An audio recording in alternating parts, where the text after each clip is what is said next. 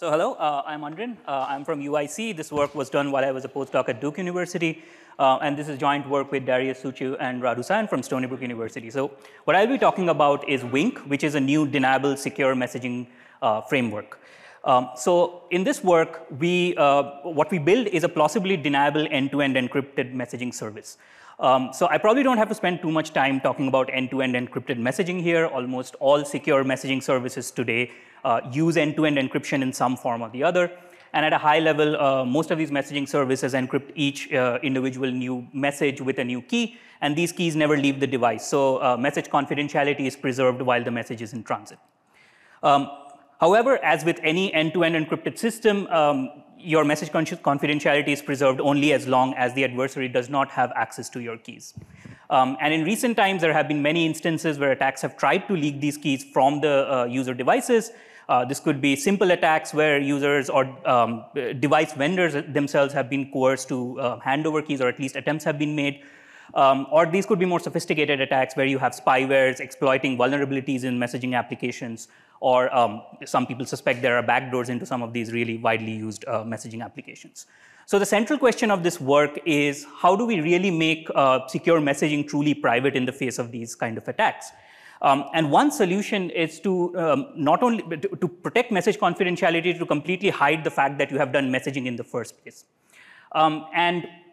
There are different flavors of research that have tried to do this before. So this research lies in the spectrum of being completely theoretical to completely practical. So on the theoretical end of the spectrum, you have things like deniable encryption or network steganography. On the more practical end of things, you have OTR messaging, you have ephemeral messages. And all of these solutions that you see here solve a subset of the problems that I described before. They come with their own share of pros and cons.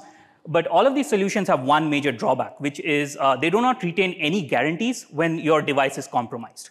So most of the solutions you see here try to handle indistinguishability at a network level. And so when your device gets compromised by an adversary, they can just simply read your messages from the message buffers and so on. And so to kind of get around the problem, in this paper, we introduced the notion of plausibly deniable messaging.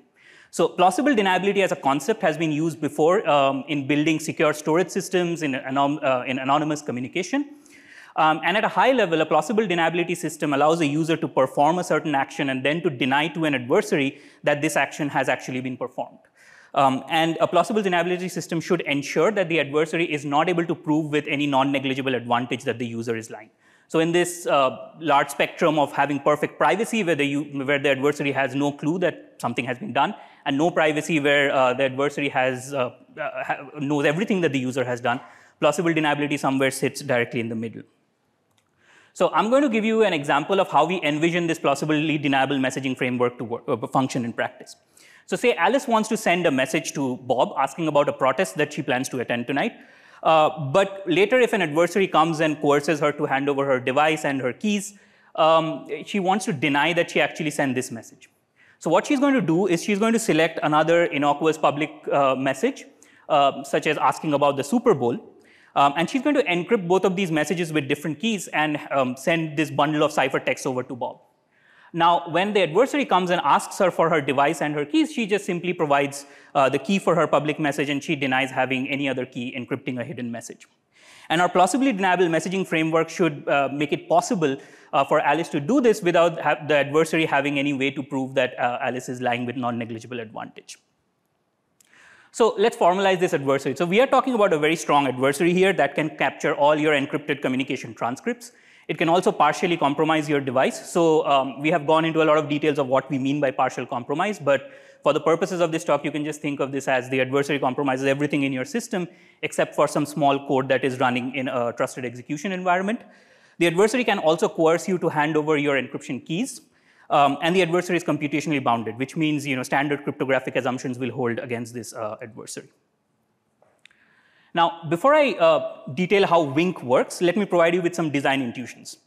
So in Wink, we do not really build a new messaging application from scratch, because that defeats the point of plausible deniability if you have some non-standard software running in your system whose main purpose is to do hidden messaging. Instead, what we do is we use standard messaging applications and we enhance it to provide it with some additional functionalities. And there are several reasons why we do this. Primarily by doing so, we avoid redesigning ways of coming up with new ways to set up reliable and authenticated communication channels. Instead, we can use the communication channels used by these applications to do both public and hidden messaging. Now, given any standard off-the-shelf messaging application, we make some modifications so that we can inject messages into this public communication channel covertly. And by covertly, I mean that when you inject these messages, it should have no observable changes to your on-wire message communication. It should have no changes to your execution pattern and so on. So just by looking at your communication transcripts, looking at your execution transcripts, an adversary should not be able to say that you have injected some messages into the communication channel.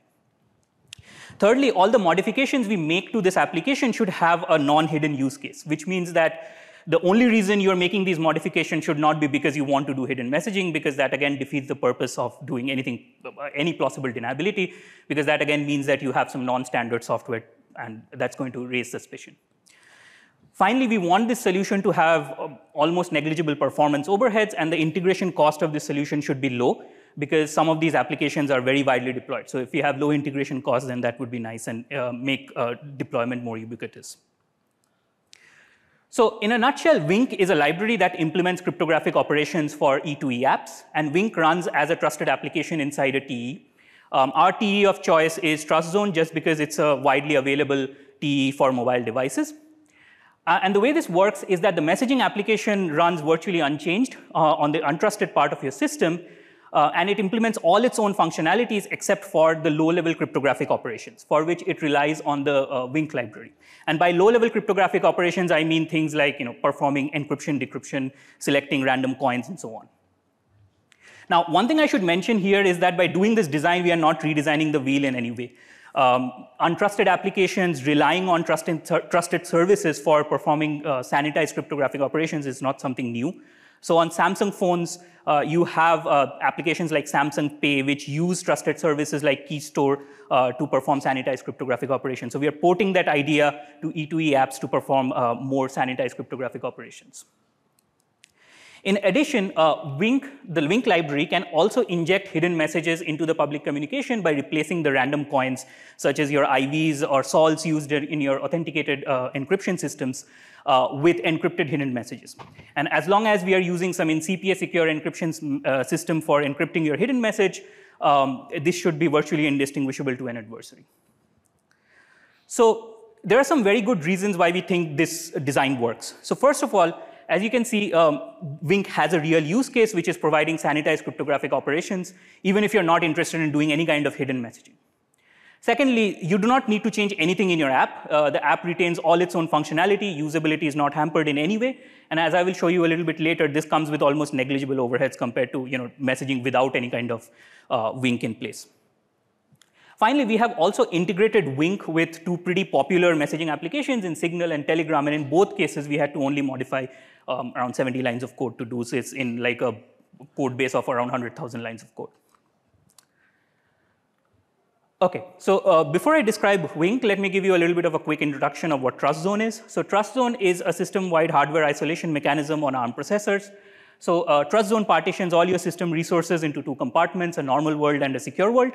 And at a software level, all your untrusted applications, your untrusted OS runs in the normal world, while a small set of trusted applications that have been verified by the vendor runs inside the secure world. And TrustZone ensures that while the CPU is operating in the secure mode, running a trusted application, the normal world components have no access to your system resources. So in principle, TrustZone provides complete isolation between your trusted and your untrusted components. And this is the feature that we will leverage in the Wink design. So Wink operates in two modes of operation. And in Wink, the Wink library itself runs inside the secure world, while the messaging application runs almost unchanged inside the normal world. So these two modes of operation can be selected based on a password. In the public mode of operation, the user is not interested in doing any kind of hidden messaging. In this case, what the user does is just inputs a message into your messaging application like you would do today. The messaging application then forwards this message to your Wink library executing in the secure world, which performs your low-level cryptographic operations like encrypting the message using some random coin generated, say, through a PRNG. Then the messaging application forwards this message to the receiver device, again, with its own networking in place. The messaging application on the receiver end decrypts this message using its own Wink library and displays this message to the user through a normal world interface. So this is very similar to what happens today, except for the fact that your low-level cryptographic operations are performed by Wink. In the public hidden mode operation, the sender also has the capability to inject some hidden messages. And in this case, what the sender does is directly inputs the hidden message into the secure world. And we have built a special secure world UI interface to do this. This message is then processed by the Wink library, which means that it's encrypted with an in-CPS secure encryption scheme. In addition, the sender also inputs a public message, which is going to act like a cover traffic here. And the messaging library forwards this message to the Wink library, which now encrypts this message, but uses the encrypted hidden message as your random coin. Then you forward the ciphertext to the receiving device. In this case, as you can observe, both the encrypted hidden message and encrypted, the encrypted public message and the encrypted hidden message masquerading as a random coin is sent over the communication channel. On the receiver end of things, the public message is displayed through your normal world interface, while your hidden message is displayed through your secure world interface. So obviously, when I've been describing this design, I glossed over a lot of challenges, such as how do we do key management, how do we build these secure UI interfaces, and how do we deal with things like normal world OS compromise, where the normal world components can still have some ability to monitor secure world execution through side channels. But I won't have the time to go into this in more detail. So if you're interested, I'll encourage you to take a look at the paper. So we implemented Wink on a development board, and the only reason we did this is because on commercial trust zone enabled devices, only the device vendor has the ability to install trusted applications. The Wink library currently has around 3,000 lines of code, which implements the low-level cryptographic operations for both Signal and Telegram. And in both Signal and Telegram, we had to modify only a very small number of lines of code to hook into the cryptographic operations. And what we benchmarked is how much overhead you incur when you have to perform these cryptographic operations inside the secure world using Wink. And as you can see, that there is some overhead in the range of around 0.25 milliseconds or so. But this is completely negligible compared to how much time you would require to input a message into the messaging application. And as I mentioned before, Wink does not alter your message formats in any way, so your communication requirements or your bandwidth requirements do not change at all. So in conclusion, this paper presents a new Deniable secure messaging framework, which can be integrated with any off-the-shelf secure messaging application today. It does not require any changes to your app functionality. It does not change your communication transcripts and the bandwidth requirements. It provides strong plausible deniability because it has a legitimate non-hidden use case, which you can use even if you're not interested in doing any hidden messaging. And finally, we have shown that this framework can be integrated with Signal and Telegram with minimal integration costs and overheads. So that's all I had for you today. Thank you. I'll be happy to take questions.